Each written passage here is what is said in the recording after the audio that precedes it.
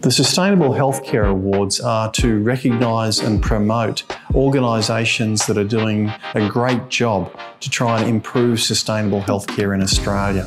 There are a range of awards from education and literacy to practice and policy, and finally an award for research into sustainable healthcare.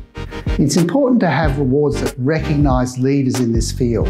There's many people around the country who are thinking about healthcare sustainability and who are trying to do things that make a difference.